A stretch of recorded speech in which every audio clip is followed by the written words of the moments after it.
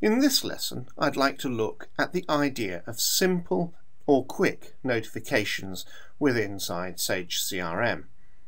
Here you can see that I'm just about to log on as a user called Graham Rogers. As Graham Rogers logs on, he's notified of existing high priority cases that have been assigned to him. These notifications allow him to move very quickly to look at the individual cases that need his attention. This type of alert is very easy for a system administrator to set up. We can see that if we navigate into another tab where I've logged on as a system administrator, I've come down into the administration customization area. Now the information that we were looking at for the user Graham Rogers were all associated with the cases entity, and we can see that underneath the cases entity there's a tab for notifications, and each of the primary entities within Sage CRM have the ability to have these quick notifications associated with them. And you can see here that the rules can be established as either an on-screen notification or indeed as an email notification. The structure of this particular rule that provides a notification of the high priority cases uses the idea of a check on the value of two fields.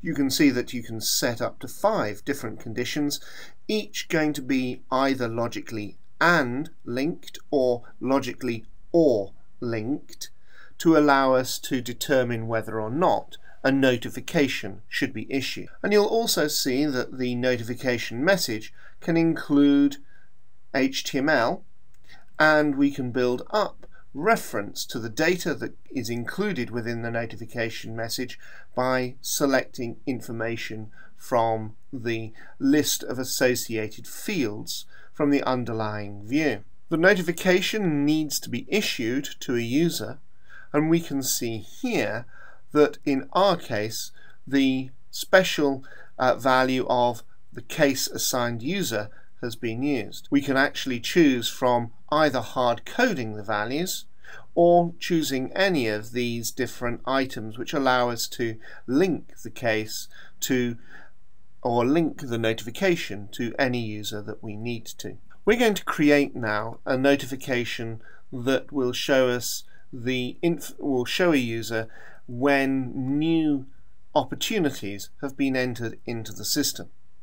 To do that, I need to leave the customization of cases and come to the customization of opportunities. We can see that we are now looking at the administration, customization and opportunity screen, and I'm going to select the notifications tab, which allow me to create a new notification. You can see that already a notification has been set up that's of type email. In this case, an email is sent out to a user to notify them that a new case or a new opportunity has reached a particular point within the workflow cycle.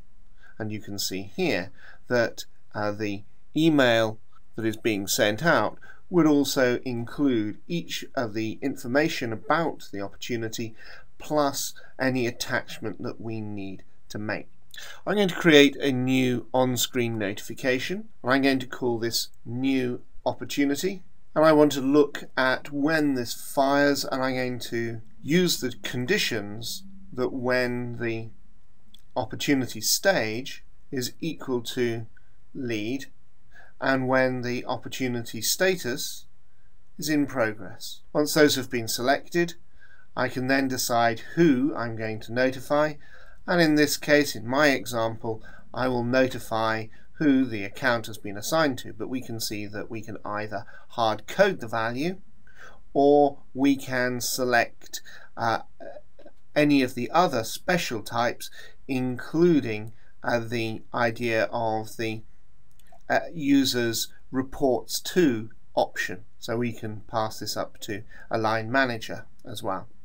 But I'm selecting the opportunity assigned to field here, and I'm then going to build my message using a combination of HTML and information coming from the underlying view associated with this screen. we can save this, and this will have an immediate effect because in my particular system the notifications have been set to be immediate, and as a system administrator look, we can see that a notification has been issued because in the default system the system administrator has indeed been assigned an example opportunity.